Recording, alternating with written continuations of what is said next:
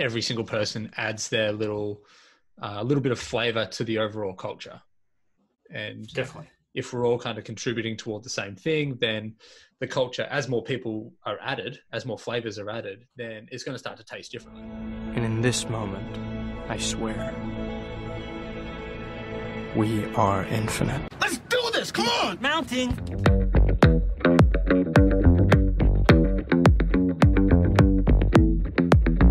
It's too damn hot for a penguin to be just walking around. 3, 2, 1, eagle! Are these two doctors? I'm afraid so. And here we go. Mr. Simon Cooper, welcome to episode number, well, if it's the way you do it, episode number 3 of the Virtus podcast. No, episode 7, community and accountability. Welcome. Sure. Completely sure. I've never been surer. It's wonderful to see you. We've both got a It's beer, not that both wonderful. ready I to see go. you every minute of every day on Zoom. I'm done with it. Yeah. Well, maybe.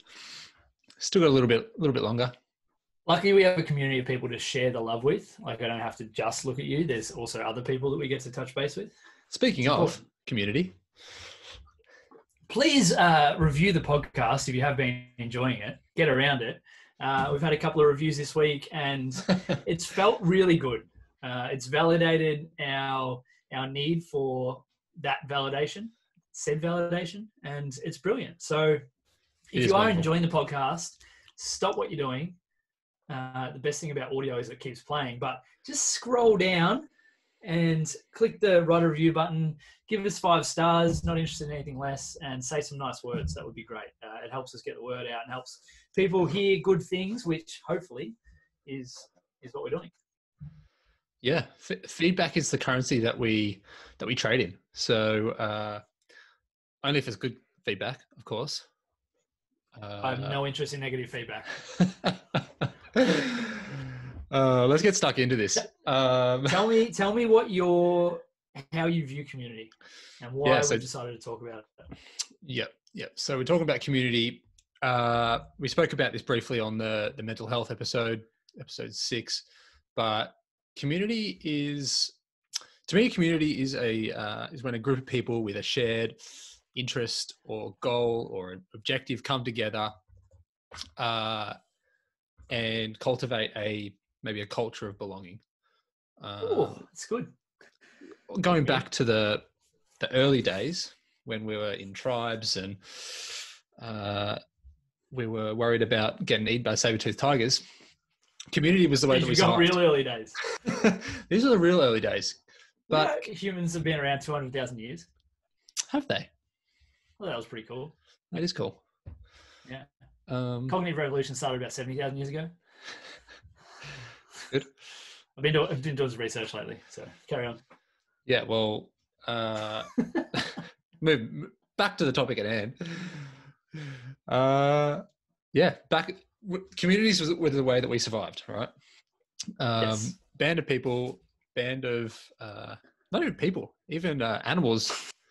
Animals form communities as well. Going right? with this, you are shook. I just interrupted you once. You did shake me. You just gone off the rails. Just let me have a sip of my delicious Blue Room Brewing beer. I got a bit of MP Brewery, bit of Mornington, artisanal. I just like the word artisanal. So yes, community is a group of people who've come together to do good things. It's a very Oxford Dictionary of you. Yeah.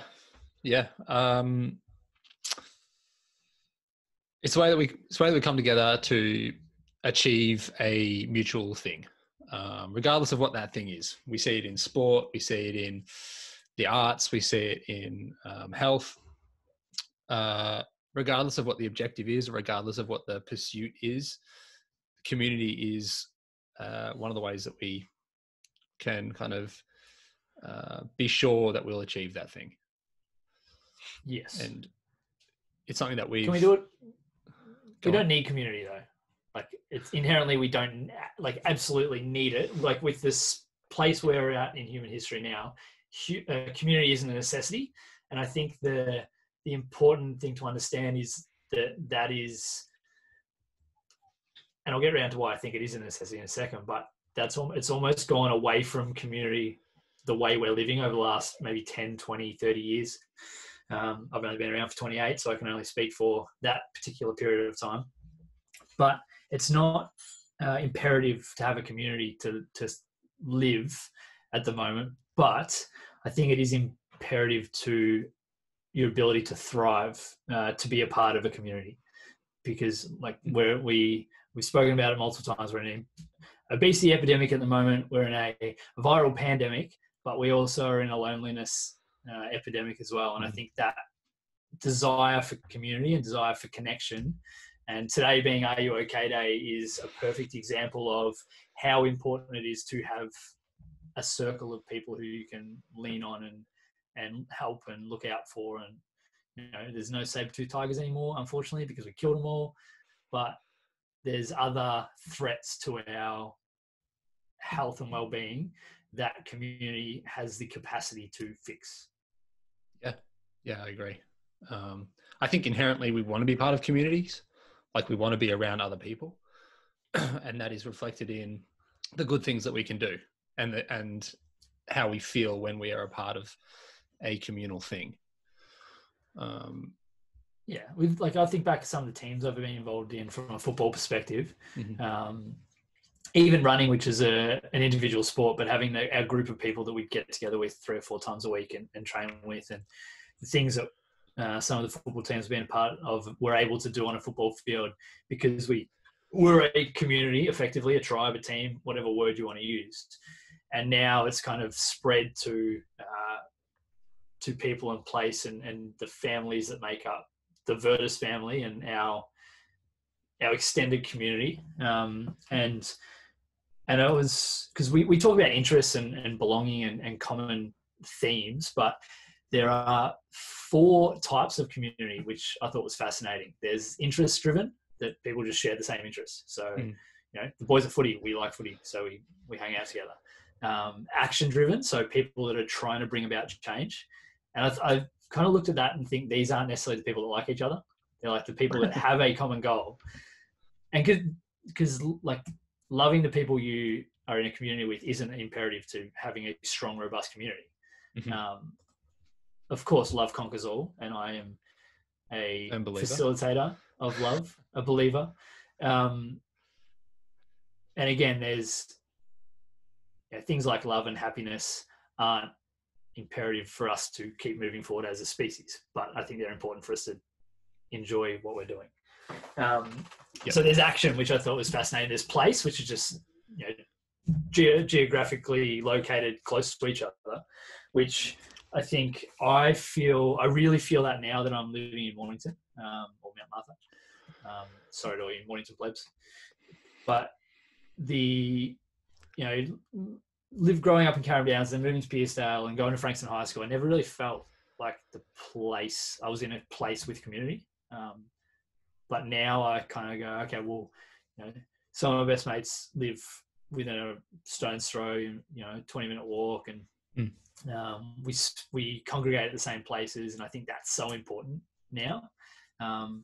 Like my weird goal is to have my 20 best mates all move into Mount Martha.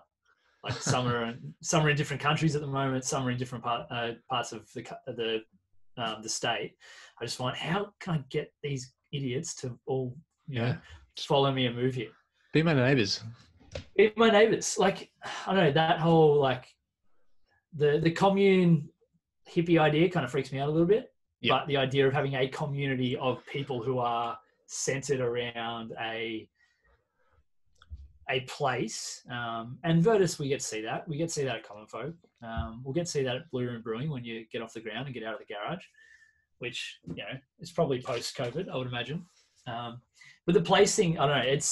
It seems it was almost because it was easy when 1,000 years ago or whatever. It's just the people you're around. Like a lot of people would only spend their lives within a 10K radius, maybe. I don't know. Yeah. except for the Romans that marched everywhere. But I'm getting off track. There you go. In regard to the geographic thing, it's cool to see that, and this is driven by these other factors, but people who will travel outside of their geographical boundaries in order to become a part of another community, and that might be driven by interest or practice or any of the other drivers that encourage people to or attract people to that community, that group of people. Oh, definitely, and everyone's got their own drivers, and everyone's kind of got their own values that they kind of determine which communities they want to be a part of. And some people like they might have a oh no, someone can't hear. That's probably even better. It's like a better podcast if someone can't hear. I don't know how to share your audio. I can hear fine.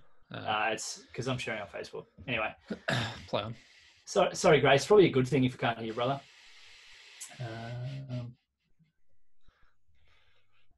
Yeah, I don't know if I can fix it. Just talk amongst yourselves, Dan. If you're sitting at home. Well, if you're watching on Facebook, this is your nudge to jump on the live link, and someone will let you in, and you can listen properly. How about that? Yes, values. So people with the same values will be able to almost be attracted to communities. Something we've spoken about before is we want Virtus to be a place that has high gravity. It attracts people in, and it attracts good people. That's a cool way to describe it. Yeah, like we are a neutron star, and we're sucking people into our orbit. That's what we want. And this is the thing, like Virtus gets better the more the good people get sucked into the orbit, and then everyone's winning.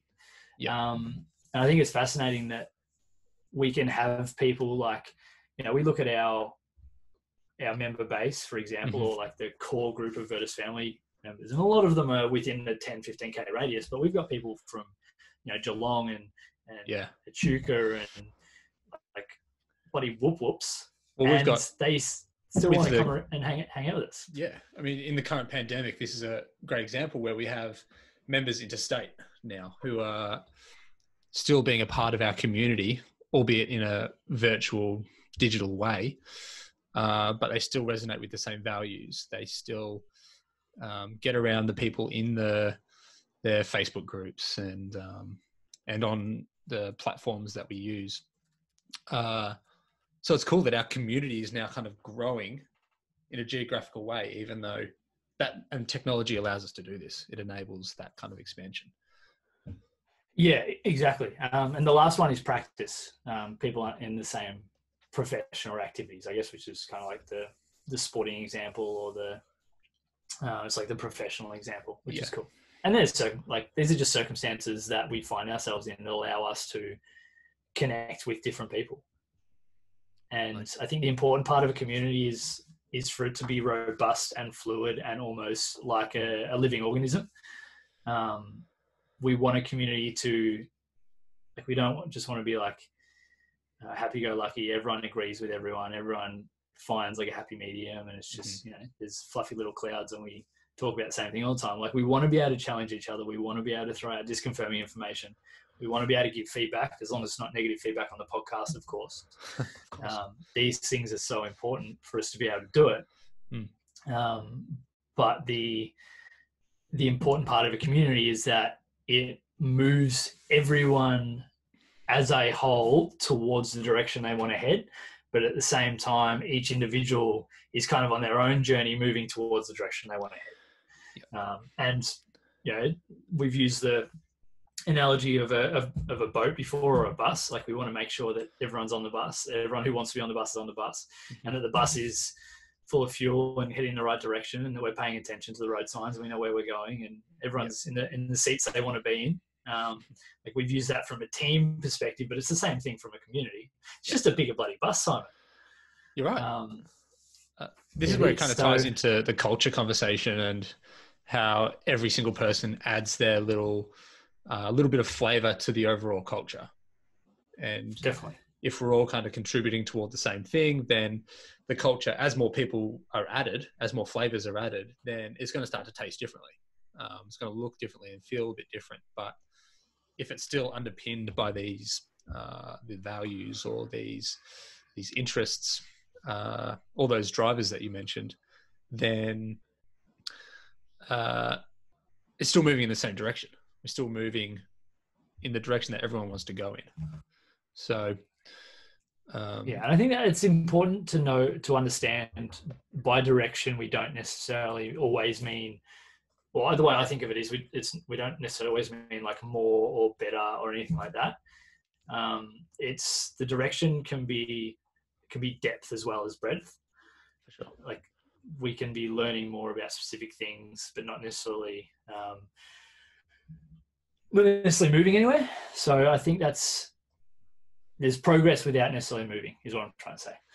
Let me end the Facebook video because people are jumping in now. So for context as well, this is a special podcast episode where we're having members of the community jump in and join us. So we're just going to keep riffing on this for another few minutes, and then if anyone has any questions, stick it in the chat, and we'll open up your mic, and you can become a star. Oh, who's going to be the star? Really looking forward to Lou's contribution. I think it's going to be the best. But what I wanted to talk about was like communities being fluid and living organisms, but the the size of the group is limited, and that's I think understanding community. Like we are effectively a global community now because we're so connected. That we've been impacted on our connection a little bit lately, and our ability to travel and connect with different parts of the world. But to know that we could potentially have people from the other side of the world jump on this and join this conversation shows that we're pretty connected in the scheme of things. But there's understanding that we got to go, okay, well, what's the number of people that my community can hold? What's the capacity? And there's 20,000 odd people living in Mornington, maybe. That's a complete guess. I have no fucking idea. But Virtus as a gym, like our community is a couple of hundred people strong. And we can't really hold more than that in the current way we are. And I think it's important to go, okay, well, how do I look at communities differently if they're different sizes? Like there's a lot of conversation at the moment around international, with everything happening with Corona, around national, how like nations are handling things. And you kind of talk off the bat like, oh, well, this is how Germany's doing it. This is how Sweden's doing it. But then when you really think about it, it's like Australia, we've got each state's doing a different thing. So we've almost been brought into that conversation around, well, how does state handle it? And then how does local handle it? And then how do our circles or our family circles handle it? There's a number called Dunbar's number, which basically, I think it's research from the 70s, maybe. Can't remember his first name. Let's go with Richard Dunbar. It sounds about right. Richard Dunbar is our mate, and he did some research around how many people we can actually have meaningful relationships with before we start forgetting people and that drops off. And that number's around 150. I think it was 135 to 150 is around the number. Maybe it's increased now because we have tools like Facebook and things like that. But our communities can't get too big.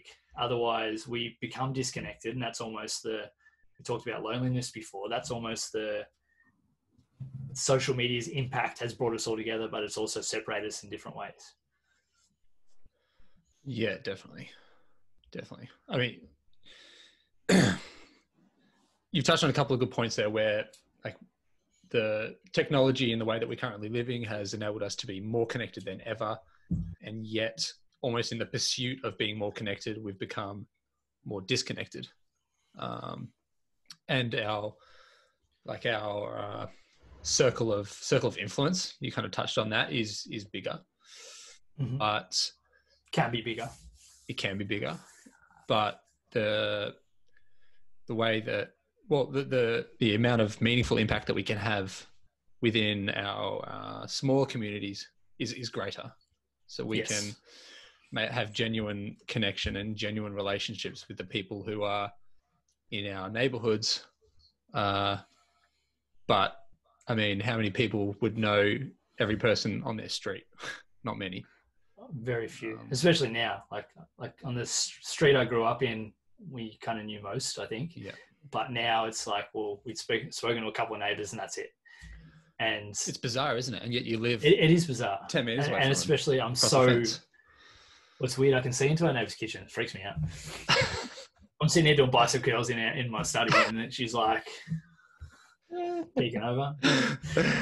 Good. But and I think I got a quote for you. It's a little heavy, but it kind of makes you. You've got a quote?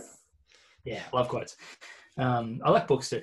This is a quote that I don't know why I've always remembered it, but I reckon I heard it like 10 years ago, and it still freaks me out. But it makes you reassess how we look at community and how we look at groups of people, like how we look at state and national. And it's a Joseph Stalin quote, the great man. He said something along the lines of, Jenny like that. Jenny loved that. The death of one person is a tragedy. The death of a million people is a statistic. And that is, for me, like, I find that fascinating in the way we look at people and groups. Like, we can talk about, I don't want to talk about the current situation at the moment, but like, people who don't want us to be in lockdown lean on Sweden, and they go, they're not doing that bad, but they've had like 6,000 deaths or something like that. Like, that's a statistic. But if you line 6,000 people in front of you and they all drop dead, you'd be like, what the fuck's going on? So I think it's important to understand that there's only a certain amount of influence we can have, and we almost need to bring that community thought or community feeling around to the people that we can actually influence. And there's a lot of potential for that, not just definitely in the digital realm. Like the fact that we've got people joining us on this podcast now is a testament to that. So, but yeah, creating environments where people can come in and be a part of something, and there's a sense of belonging. We're in pursuit of similar things. Coming back to one of those drivers, it just kind of amplifies the results that we're pursuing or chasing. Definitely. And this is where, that again, another fucking quote. Sorry for swearing. I didn't mean to swear. Told you I'm rolled up tonight. But if you want to go fast, go alone. If you want to go far, go together. Like, that's the reason. That's effectively the reason why Virtus exists. Like, there's obviously other reasons, but the real reason Virtus exists is to do cool things with cool people. Yeah, it's a lot more fun when you can do it with other people who you get on with, right? Yeah. Like, I don't like all of you, but majority are pretty cool. But just that understanding that we're rocking up every day and we're doing meaningful work and we're creating meaningful relationships. Yep. That's a Dalio line, but it's spot on. Like, we all want to cultivate a life that's worth living, a life that we love, and a life that fuels puts our soul on fire and allows us to just live the way we want to live. And I think community is imperative to do that. Yeah. Yeah. And we can use community as a strategy or a tactic to achieve the things that we want to achieve. Oh yeah. And this is where we can like tie in the accountability part of this conversation, because if you, I think this is James Clear who says this, but if you want to adopt a certain behavior or a desired behavior, then join a group where that behavior is considered normal, or that is the default. Definitely. If you want to be someone who is and this is kind of like almost like status comes into this as well. Like, if you want to be perceived as a person who goes to the gym, then you join a gym and you become a part of that community who are all seen as gym goers. Definitely. But like, more meaningful than that maybe is actually adopting the behavior and creating a life worth living for yourself by becoming or tapping into community. Yeah, for me, accountability, and this comes into the culture conversation that we haven't touched on too much, but culture is just creating an expectation, an unspoken expectation of how people are going to behave. It's made up, but money and time and all the good things are made up anyway, so that doesn't matter. All the words that we're speaking, they're made up. It's a construct. Exactly. That culture is so important for almost like an understanding of the place you want to build. And like we're talking at the moment, because we're closed, we're talking about, okay, what kind of organization do we want to build? What kind of community do we want to build? And the accountability side of it is just, well, everyone agrees on that invisible made up standard or made up expectation. And then we all do our best to hit it. And we hold each other and ourselves accountable to doing that as often as we can. Like we're going to fall down, but we pick each other up and we carry on. And the simplest example is that we've all had a gym partner in the past, or a coach, or someone. And it doesn't have to be gym; it can be meditation or yoga, or studying your homework, or whatever it is. We've all had someone that we've been able to lean on and go, like, I need your help with this. Like, for example, like we're walking a couple of days a week and training together on Zoom at the moment. It's like the days I don't want to do it, you or Geordie go, oh, how good's today? Sun's out, let's do it. And there's the accountability that you don't get if you try and go it alone. Yeah. There's some people that will utilize their own desires more often than others, their own driving factors. Like you look at Jocko Willink posting a photo of his watch every morning. I guarantee there's some mornings where he's like, I don't want to get out of bed, but got to post my watch for Wallace so he knows when to go to bed. Yeah. Even that's part of community though. Like he's... Yeah, it's social accountability. Yeah, that's right. And joining the community or joining a group is almost you accept a sense of responsibility there to hold other people accountable, or to like hold your place in that tribe. And when other people in that tribe start to falter or they fall, then it's part of your responsibility to pick them up and to carry them along with you. Definitely. Yeah. And I think that's what we're trying to build at Virtus. And I'm very much looking forward to when we get to the point of more, or being back in the gym, where, because everyone's kind of struggling with for different reasons at the moment, with motivation and accountability and things like that. And for some people, that drive to the gym to switch off after work was the thing that allowed them to do the thing. Yep. And everyone's had to adapt to that. But I'm almost looking forward to that being normal again, where everyone can have a space to do the thing.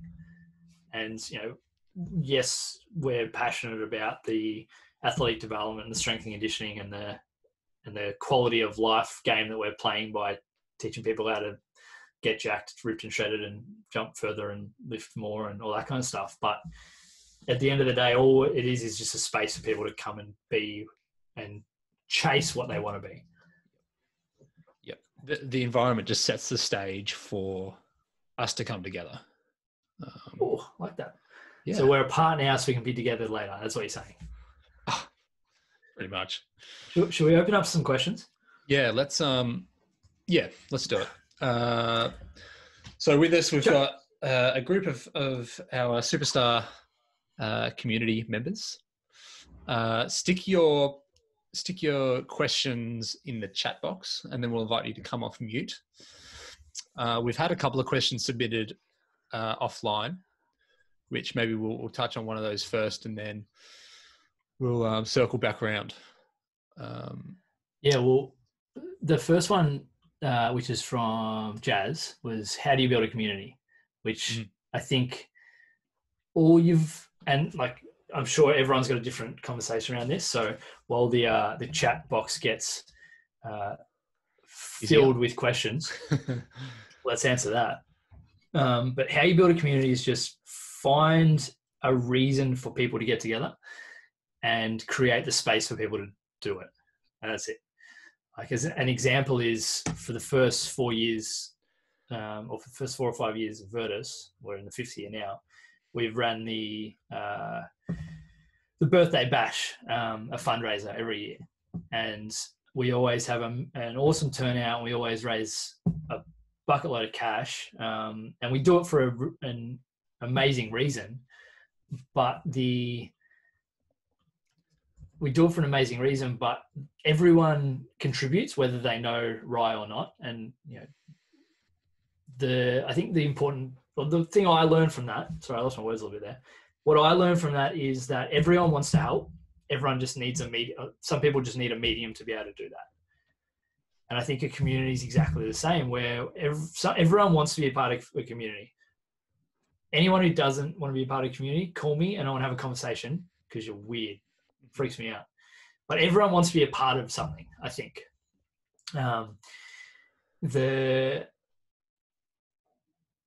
The community building is just around creating a space for people to join or to be a part of it. Something that resonates with them. Like Virtus started as very athletic development based, but the community and the excellence and the education and the performance side of things kind of, we figured it out as we went. That's a cool example of how like the organization the organization is a living organism, and it's evolved and it's adapted as the people inside of it has changed and the broader community has changed, and we've kind of shifted how we approach health and well-being and how we change our products or services to meet those needs, to meet the needs of the community. Definitely. Yeah, and I think the important part of community is once you're a part of one, you are just as responsible as the pseudo leaders. Because I think everyone's a leader once you're a part of a community. You're just as responsible for that culture and almost the progress of that community. And that it's a surefire way to take yourself further forward than you think you could if you take ownership over the development of a place or a group of people. Like let's use a football example, because everyone kind of understands that. If you join a football team, you go, I'm going to be a leader of this football team. I'm going to contribute. I'm going to help the players that are maybe not quite as good as me. I'm going to help them develop, and I'm going to learn off the older guys, and I'm going to do whatever I need to do. That person's going to get better, but the whole team and the whole organism as a whole gets better. I think that's the best part of community, or one of the best parts. Yeah, I love that. Love that a lot. Good question from Mitchell. Yeah, so Mitch has sent through a question or two. Mitch, do you want to jump off mute and tell everyone? Show us your face. Lucky it's an audio podcast for most people. There he is. Yeah, I'm looking a bit hairy currently, so nothing wrong with that. So, provoking questions. Oh, we'll start with one. We can't, make Wallace do too many things at once, make him implode. Correct. If you could teach the entire world one concept, what would it be? Can I have two? Nope. If I you can have one talking, concept, and I'll have one concept.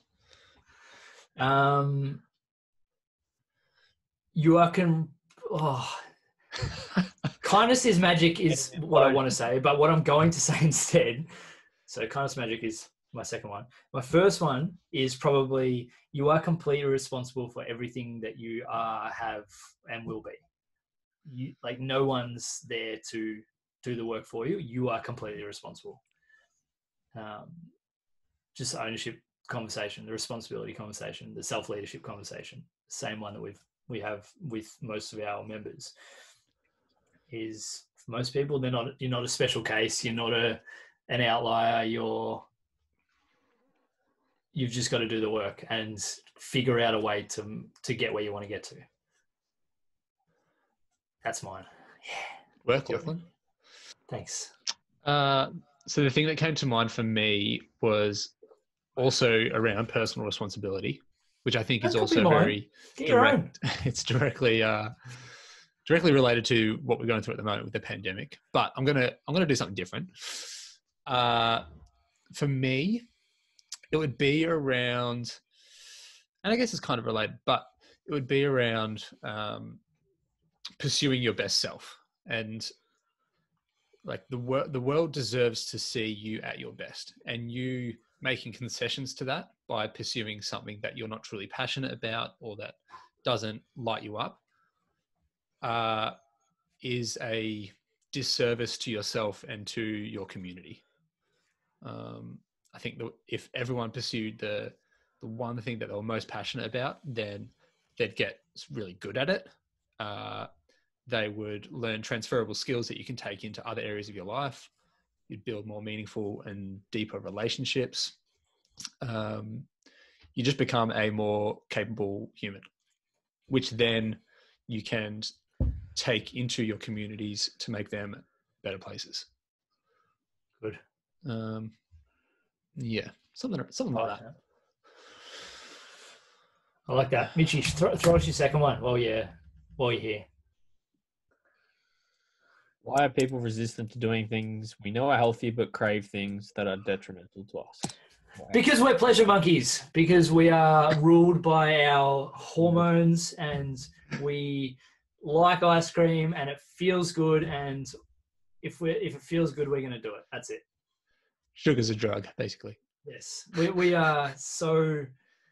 Do you know that before the 17th century, like we had no sugar in our diets, and then it went up to like over the course of like a year, it went up to like 29 pounds on average in Europe. Europeans. So we found it and we thought, this is elite. Let's keep sucking this shit up. But we're just instant gratification. That's it. It's pretty much. Most people can't see the forest for the trees, and they choose to make the decision on what they want now rather than what will pay them back tenfold down the track. I think it was a Stanford experiment or Oxford or one of those big universities, and it was they did a study on impulse, and they gave a bunch of kids the option of having one marshmallow now or two marshmallows if they waited 5 minutes. And the majority of them weren't able to wait, but the ones that did wait down the track, like 5-10 years down the track, they were shown to be more successful because they were more likely to delay instant gratification for a bigger payoff down the end.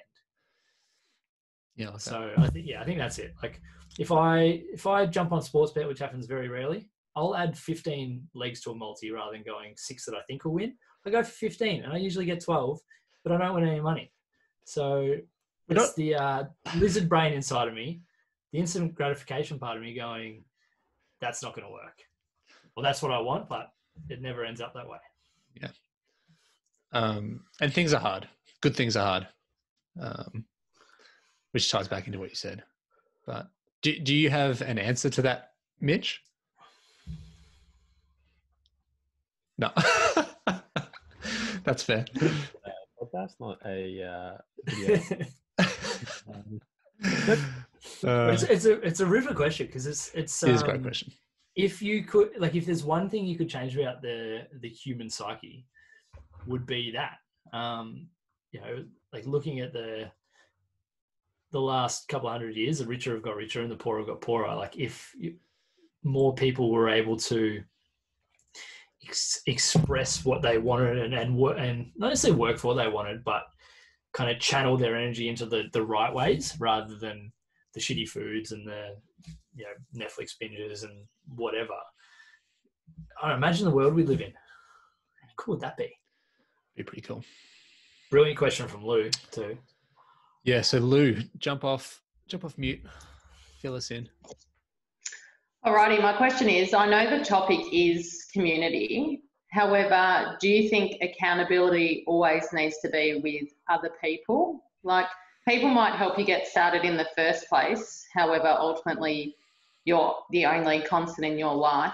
And kind of along with that, if your accountability buddy is feeling the same low motivation as you the same day, are you still going to get out of bed early in the morning if they've said, nah, I'm not doing it today? Fuck them off, find someone fun. You answer it first, Simon, because I don't want to steal your answer. No. Great question. And the answer is, I think, no, it doesn't have to rely on other people. I've got a sticker on my laptop from the book Going Right by Logan Gelbrick that says motivation can mobilize us, but it rarely sustains us. And so I think the thing about the thing about accountability is it's tied to motivation, because it's almost like the system of accountability that we create is what we fall back to when motivation is low. So if we don't use accountability as a system, then we need to fall back to another system, which we can. So if we install a system of discipline, which is doing the work when we don't want to do it, or creating a habit from that, then that kind of takes the place of it. And often, like, the momentum conversation rolls into this as well, because once we start building momentum and we get a streak, or we find other ways to motivate ourselves, then accountability is just an extra push. Or we can flip it, and we can use the accountability the other way, and we can look at ourselves as being the motivator rather than the motivatee. Does that make sense?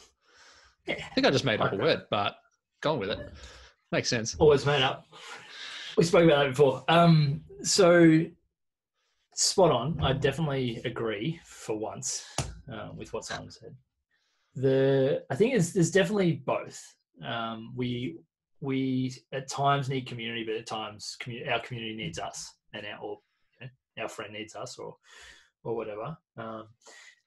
I like looking at it as, depending on which part of your life, and this is a little bit more of a helicopter view of your life. It's not like a really micro view. It's a little bit more macro.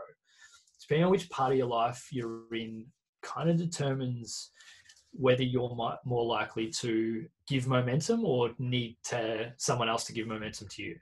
So an example of that is like the adolescent stage of like 15 to 25, where you're trying to figure out how the world works. Like, you kind of need the framework of strong people around you that have done it before, like whether it be sport or business or professional world, whatever.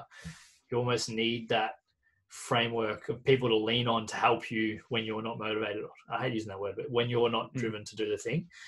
And then there's like the maybe 25 to 40 where you're kind of consolidating, you're figuring it out, and then you're doing a bunch of stuff by yourself, you're collaborating and doing all those kind of things. And then there's like the 40 to 60 or 70 or 80, whatever it is, where you're more the mentor, and you're helping.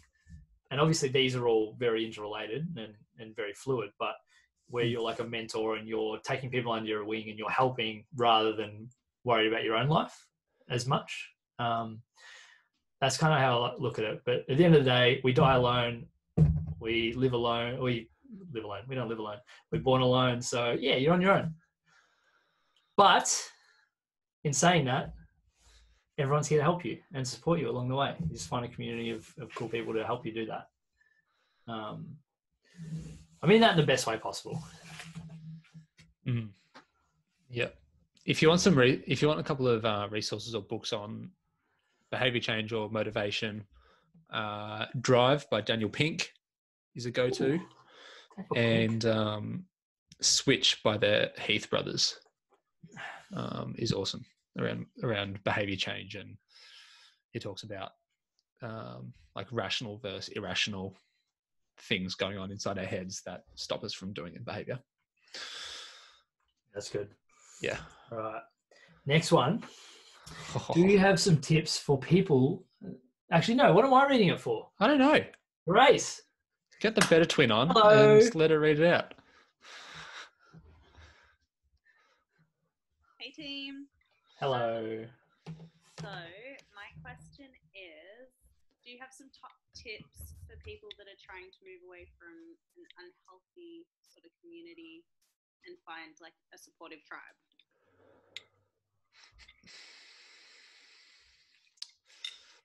Good question. You want to go first or want me to go first? You can go first. Just pull the Band-Aid off. I don't know. I kind of look at it and go, okay, well, the questions you've kind of got to ask yourself or that person or in that situation is, okay, where am I now? Where do I want to be, or where do I want to get to? Are my current circles, because we're never involved in just one community. There's many. If we use our 5K radius at the moment, we all overlap. But is my current circle helping me get where I want to get to?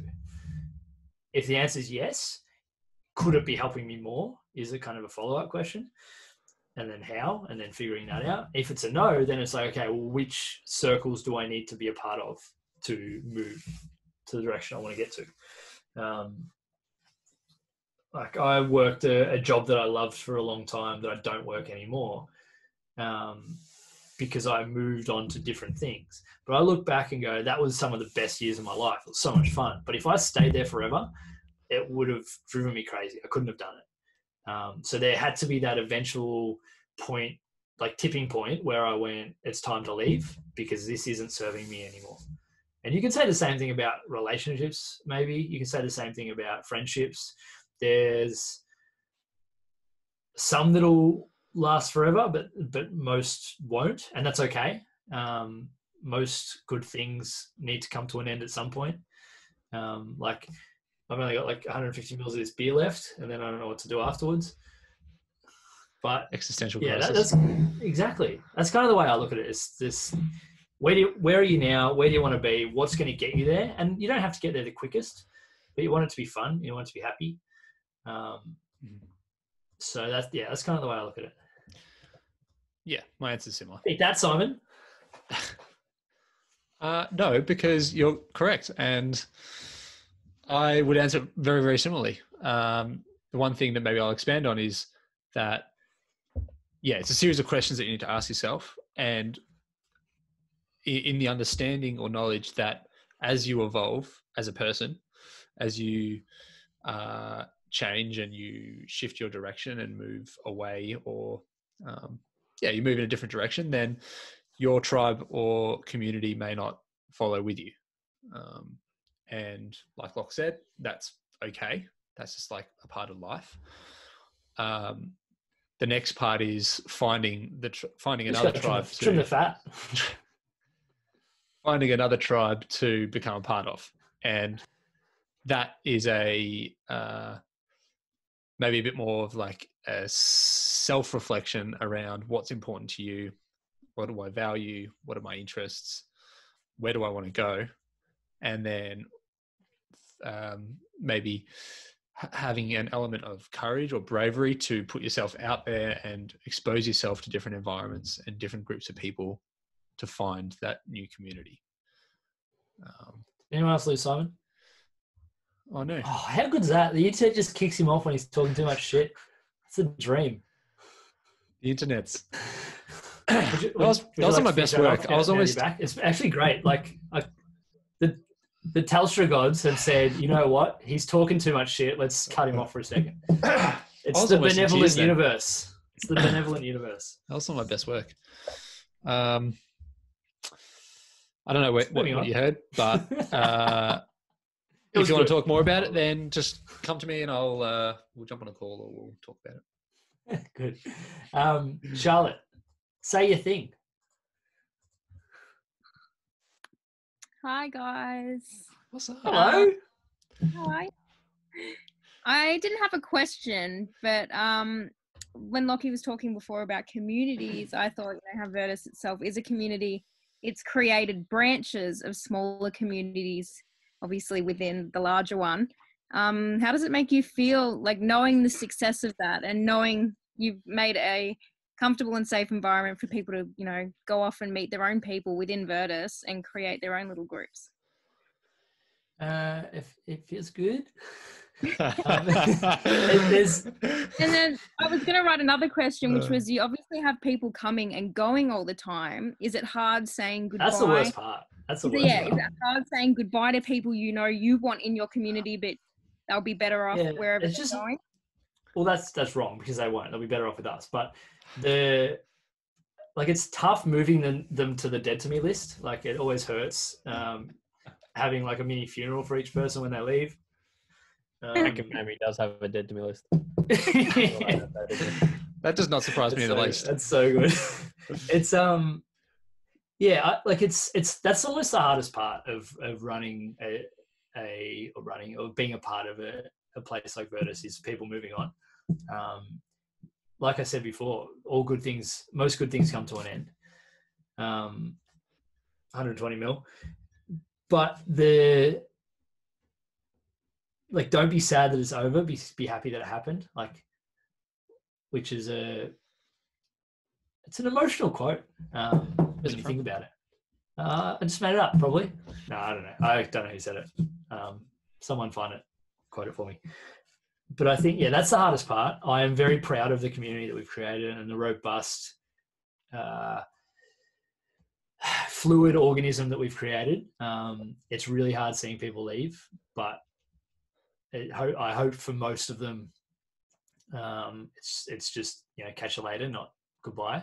I've got this utopian view of what I want Virtus to be, and it's 150 to 200 people, and then we just close the doors and don't let anyone else in, and we just all level up together forever. And don't let anyone else out. No one's allowed out. You're trapped with us. You're in. Why not of us? Why not of us? And that's kind of how I look at it. And it's never going to be that. But I think if we can make everyone feel welcome, help everyone, give everyone what they need when they're a part of it, then hopefully we can spread our mission, which is just make the world a better place. And how we do that will depend on the person, and to the level will depend on what they need. Some people, it's crazy. Some people will come for a week or two and do a few sessions and get what they need and then leave. Some people will, some people have been around since we opened. So I think there's always the element of going, I wish everyone would stay. But there's also the element of just being proud of what we have, that it's always changing, and hopefully it'll keep getting better. And that's kind of the it's a reason why religions and things and capitalism are so important in our life, is because there's always that promise that it'll be better. So removing the cultiness from it, I want to look at Virtus as going, okay, well, I want the next iteration to be better than the last, and the next one after that. And better also means different. There's always going to be changes, but if we're evolving and we're staying true to our values, and we've got people coming in who resonate with what we do and who are getting from where they are to where they want to be, then we're doing our job. If it was a little bit more permanent, that'd be great. So just don't leave anyone. People move. Yeah, stop leaving. Awesome. Sorry for talking so long. You've nailed it. I'm not sorry. Molly, what's good your question? What's your question? There she How is. are you? Hi. How are you, mate? My question is, what's your advice on working towards becoming a leader or a role model in a community? Why? Do you want to go, Simon, before I talk for the next 15 minutes? My answer is going to be really simple and really quick. But a leader is just someone who knows what the standard is, and holds that standard. They're someone who demonstrates the behavior, not the normal, let's call it the normalized behavior in that community. They understand what it is. They know what the values of that community are, and they display behaviors that are aligned with that. Like I said before, that everyone in the community is a leader, and I believe that as well. And I think it's just aligning yourself with what's important to that community and doing those things. Good. I don't really need to talk now. That's spot on. It's I genuinely believe, and it's not lip service, I genuinely believe everyone is a leader and everyone has the capacity to be a leader. You don't have to hold a position to be a leader. All you have to do is lead. And you lead first by practicing a high level of self-responsibility, of self-leadership, of doing the things that you said you would do. Again, another quote, I'm sorry, but be lenient with others and strict with yourself is one of my favorite quotes, because we're not responsible for anyone else. We're not responsible. I can't be responsible for Coop showing up to work tomorrow. I can only be responsible for me doing it. I can create a space where he wants to show up to work tomorrow, hopefully. But then different type of leaders come into it. So I can be a little bit more authoritarian if he's been a piece of shit. Or I can be a little bit more autocratic and create the space for him to come into. So, there's many different types of leaders, and you've got to figure out what type of leader I want to be. But leadership begins with you, and it begins with you holding yourself to your own standards, and acknowledging when you're wrong, and knowing that you're going to make mistakes and facing up to them, and being able to adapt and learn. Like, I've made so many mistakes with Virtus that if I was to start again, I'd still make the same mistakes because I'm not that smart, but I'd make them more quicker. But I've made so many mistakes at Virtus, and I go, why did I do that? But I think leadership is doing the best you can with what you have, and then learning from your mistakes. So that's what I want to impart on you guys as members of our community and leaders in our community, is that you're all responsible for Virtus getting better as much as I am, as much as Coop is, as much as Mitch is. As a little sidebar, Greg, one of the leaders in our community, has a new podcast called Counter Poison, the antidote to fake news. I wish I knew the soundtrack off by heart so I could sing it. But him and his two guys he's doing it with just did a 3-episode podcast on leadership, where they talked about their 3 favorite leaders. And it's going to take a couple of hours of your life, but it's brilliant. I really enjoyed the conversation. So leadership is a choice, and it's also an honor to be a leader. Yeah, definitely. I like it. Sorry, I wasn't as succinct as Simon. Succinct, just as good. Annette, this might have to be our last question. I want a question from Em and Jenny before we get off, and Tess. She saw that. Okay, if someone struggles with being in a community, how do we help them get involved?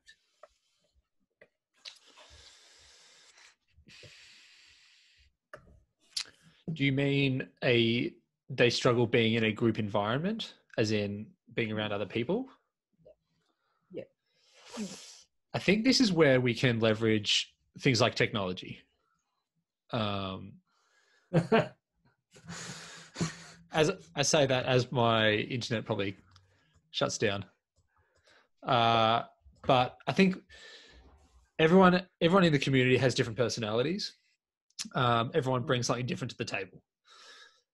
Not everyone is going to be as extroverted as Lachlan and be up and about all the time, and want to be around people all the time. So I think the first part of this is creating a community where everyone has a sense of belonging and everyone feels accepted for who they are. Then it's a matter of how do we connect with these people in a way that resonates with them meaningfully, whether they love to be a part of the group and they're attracted to being around people all the time, or whether they need a bit more space and they communicate a little bit differently. So that's almost like an understanding of everyone in that community around how that person communicates, what their personality is, and what they resonate with. And it's coming back to the values of the tribe. Like, in a community where everyone feels a sense of belonging, then hopefully everyone will want to be involved regardless of how they interact. Yeah. I have a 3-part answer, and each one comes from a different angle, and it's going to be 30 seconds per answer, I promise. The cultural answer is you need to create a place that values belonging and values vulnerability and courage, and being able to, for people, it gives people space to be able to lean in and be themselves in a maybe foreign environment. from the person that's already a part of the environment. It's almost like remembering what it was like when you were new to that environment, or new to a different environment that you weren't necessarily comfortable with. Like, the thing I love about our community is when we got a new member and you don't even have to say anything, and as Charlotte comes up to them and starts having a chat and gets to know them and makes them feel welcome. And it's just a buddy system in a different way.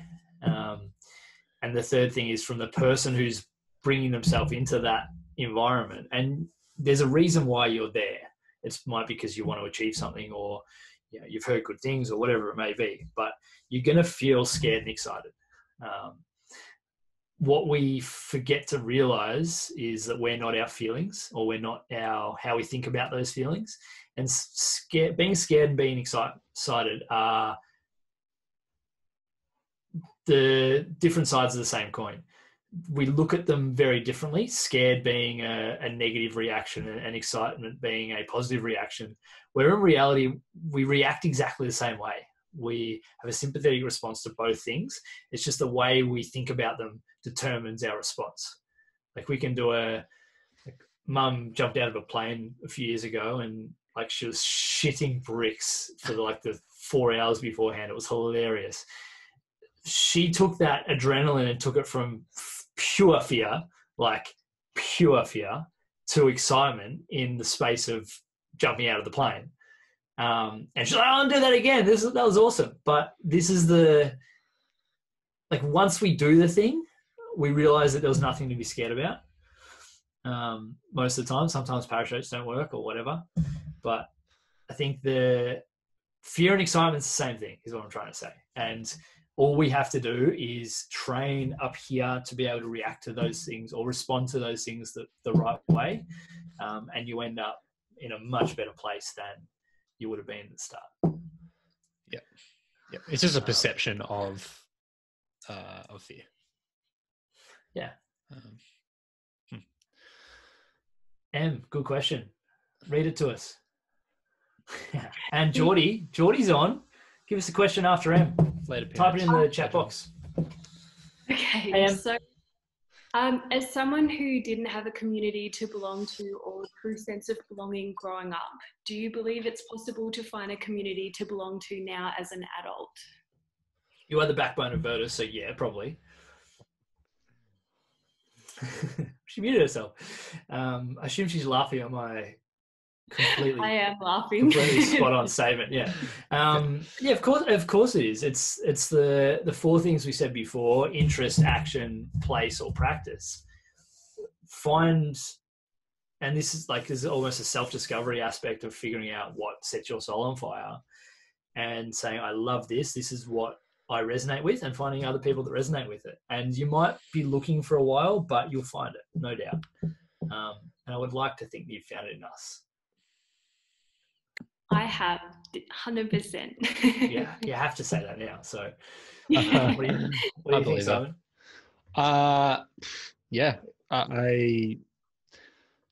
You've nailed it. I think that regardless of our experiences in the past, there is someone out there who has a similar interest or a similar purpose or values to you. The difficult part maybe is in finding them. And Seth Godin has a book called Tribes, and he talks about how there are more and more niche communities popping up because of this kind of cultural sense of moving away from the norm or the center of the bell curve. Everyone wants to be on the fringes. So all of a sudden, alternative That's not how bell curve works. Alternative is cool. Well, the bell curve is flattening, let's say. So if you wanted to go online and find a community for people who wanted to collect gum nuts. Really excited for what you come up with. There we go. Gum nuts. Then 20 years ago, you couldn't have done that, regardless of whether there was an online thing or not. But you could. Geordie would be so into that. Geordie loves a good gum nut. But you can go online and you can find someone on the internet who collects gum nuts and also arranges them in order of size, exactly the way that you do. Did you like that? Great analogy. Regardless of what your weird and wonderful interests are, there's someone out there who shares that same thing. I'm sure of it. So then it's just a matter of finding them, and we have the internet for that. The geographical boundaries. The great connector. Yeah, the geographical boundaries are becoming more and more non-existent. So, good. Yeah, I think that's my answer to that. Nations are all made up anyway, so. This has just been a conversation about constructs. Yeah, good answer. It has. It is derailing. So, Geordie, I'm going to hijack before you go on. The gum nuts. The gum nuts. The club would be called the Gum Nuts. There's a new question. I'm going to hijack an answer to that question too. Yeah, Mitch. Go. I don't think there's a different way of looking at it. It's not necessarily something you have to find.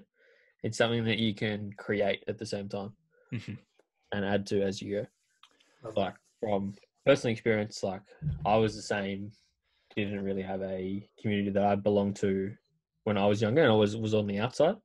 And over time, rather than trying to find one and fit into it, the same cycle just keeps going on. Adding people and to my community as I go, ended up creating a community in itself. So I guess it kind of comes full circle. So it's not necessarily about having to find something that you fit into. It's creating something that you can help other people fit into at the same time. I love that. That's brilliant. Thanks, Mitch. All right, Jen, what do you got for us?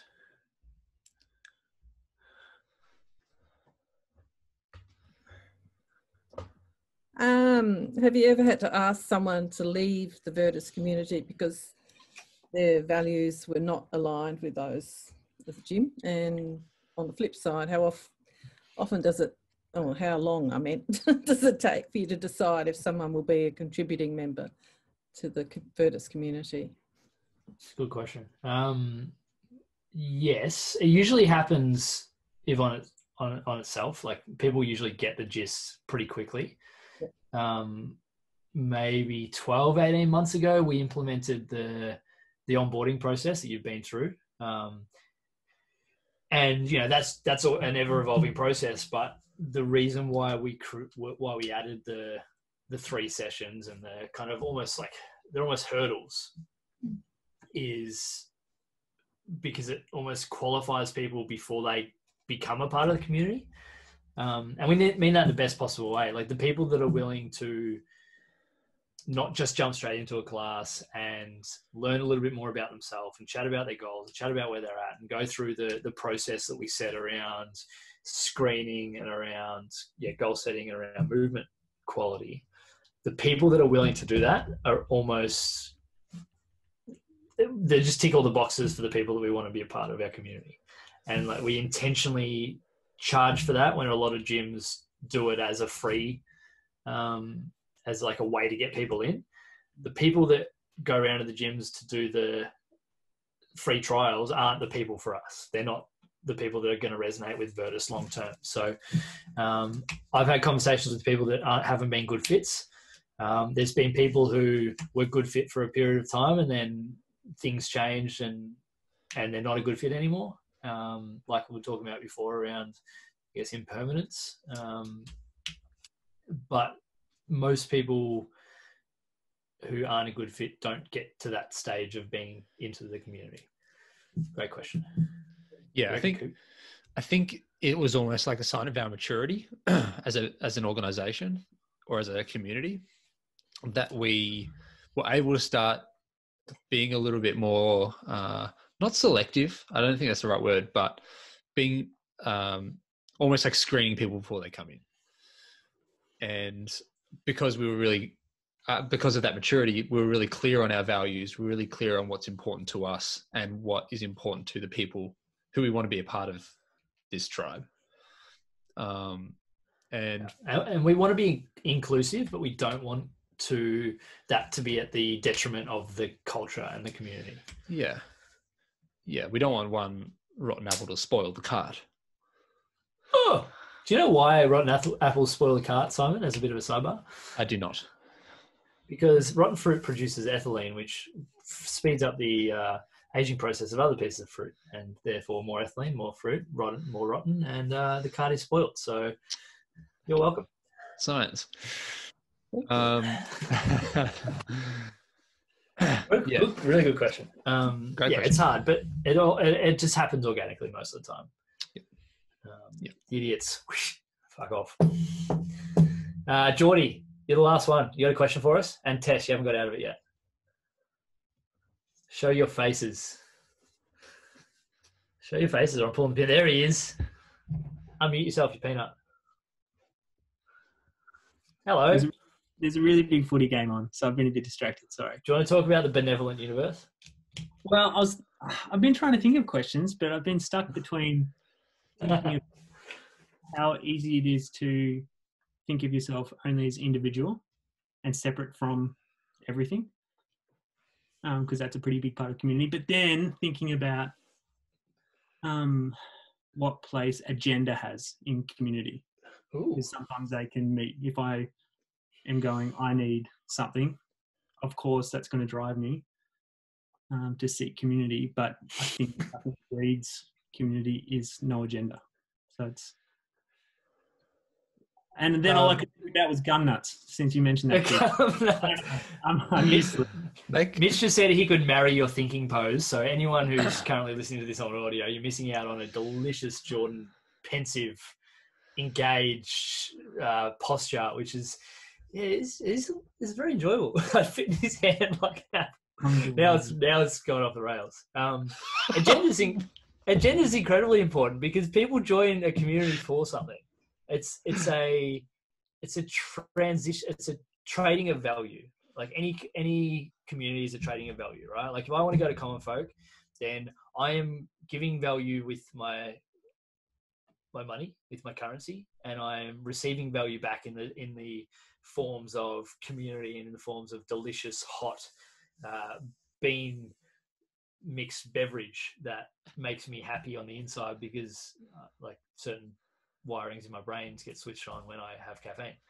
And any community is exactly the same. It's just some communities are transactional in the way it's like, you're never going to create a community at a Starbucks, for example, but you can create community because it's transactional. So you go in, you have your coffee, and you get out.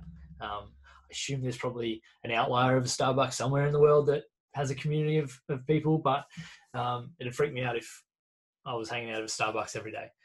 But somewhere like Common Folk or like somewhere like Virtus, which are fairly similar, they are transactional in value in the fact that they give both sides kind of feel like they're winning all the time. And that's how I feel when I go into Common Folk. Like I buy more coffees, but I get a place where I feel where I'm happy and I'm surrounded by people that I love. And, and I like to think that people feel the same way about Virtus. But it's always going to be agenda based. Like there is no such thing. What did we talk about last week in the podcast, Coop? Mental health? No, there was no such thing as selfless acts. Oh, yes. Around selfishness. There was a quote, I think. Come on, you're the quote guy. I can't remember. Peter Singer said it, but I can't remember what it was. Anyway. No such thing as philanthropy. It wasn't philanthropy. Anyway, keep talking. Doesn't matter. I think I'm not sure. I think all communities have goals or objectives or purposes. Whether, like, if it's back in the olden times, it's just survival. That's like a purpose. Whether now it's Common Folk who is in pursuit of wonderful coffee and good vibes, or whether it's Virtus and we're in pursuit of being ripped and shredded. We're all in pursuit of something. It's just values. It's how we connect together in pursuit of those things. Definitely. And yeah, there's always a transaction. There's a transaction like nearly There's everything no that we one. do, No, I think. there's no such thing as true altruism. Everyone's there for a reason. But that's okay. I think we need to be okay with that. Yeah. I think the wonderful thing about community is that you go for selfish reasons to satisfy your own a need or a desire, but then you stay because you become a part of that community. You become invested in the thing that everyone's pursuing. You create meaningful relationships with those around you, and you end up wanting to support them in whatever their pursuit is. Good. I think that's a sign of a healthy, thriving community, where it becomes less about what you want and more about the tribe and how you can contribute and support them. Such a socialist. Good. I love it. Wow. There's anything wrong with that. That's a great way to wrap it up. Final question of the evening. It's not a question, because I'm just going to say Bernie as my favorite Cooper, and we're going to carry on with our lives. So thank you to everyone for contributing. This was a fun, robust discussion. I would love to do this all night, but can we do it all night? I've still got to go eat dinner. You don't have any more questions? No, Jazz actually asked the second question, which was biggest challenge for Virtus since being established. Probably the last 6 months of owning a small business in a global pandemic, Jasmine. What do you bloody reckon? Good chat. Or starting. That was probably pretty hard. Starting was so easy. Oh. There's no way that What's wrong starting is there? the hardest part. There's no way in the world. It's so easy because you haven't fucking clue what you're doing, so you just wing it. You throw shit at a wall and some of it sticks, and then you go from there. The hardest part is doubting yourself every day because you have no idea what you're doing. But apparently a bunch of people like our community, so some of it's working. So good from you all. Thanks, everyone. Appreciate you all tuning in. If you are listening to this post in-person live recording, then leave us a review, you cowards.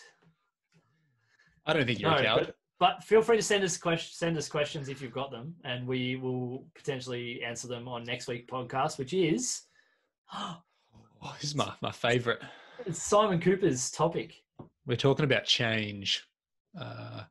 So tune in. Could we say that change is the only constant?